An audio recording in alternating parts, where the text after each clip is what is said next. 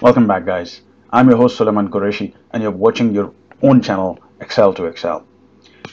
Very quick tip around how you can insert a range to your Excel spreadsheet. So, for example, I will demonstrate as an example this spreadsheet, and you can see in this spreadsheet I can go across anywhere. Like, it's a very long spreadsheet, and we often struggle with this fact that we have a certain space where we want to work, but we have to scroll here and there. So we can limit this, and to limit this we have to first of all be very careful that what is our range. So in this case, as you see on the screen, I'll make it a little big, or yeah, a little small. Yeah, on the screen you can see that I have a range from 1 till 100. From row 1 till 100 is my range, and column A to R.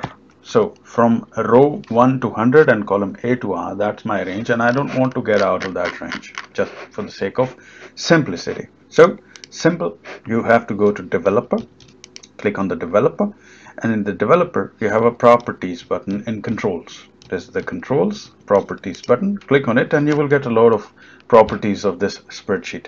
You can play around with other things as well, but most importantly you can click on the scroll area from A1 till R100. This is your range. So once you have this range, you can simply close it.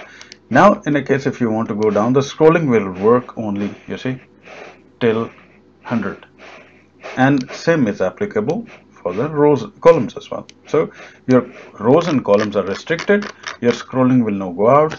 You can work in this specific range of cells very easily and with full attention and focus. Focus is very important while you're working in any spreadsheet. So this will help you to establish your focus while you're working. I hope you enjoyed it, guys.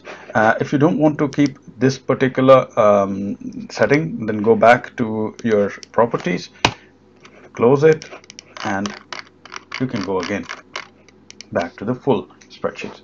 I hope you enjoyed it, guys. Do share your comments in the comment section. Share this video with your colleagues, and in a case if you are new, you have not subscribed yet, please click the subscribe button so that you can get notifications for all such videos on your YouTube. I hope you stay safe, guys. Looking forward to speak to you soon. Till then, bye bye.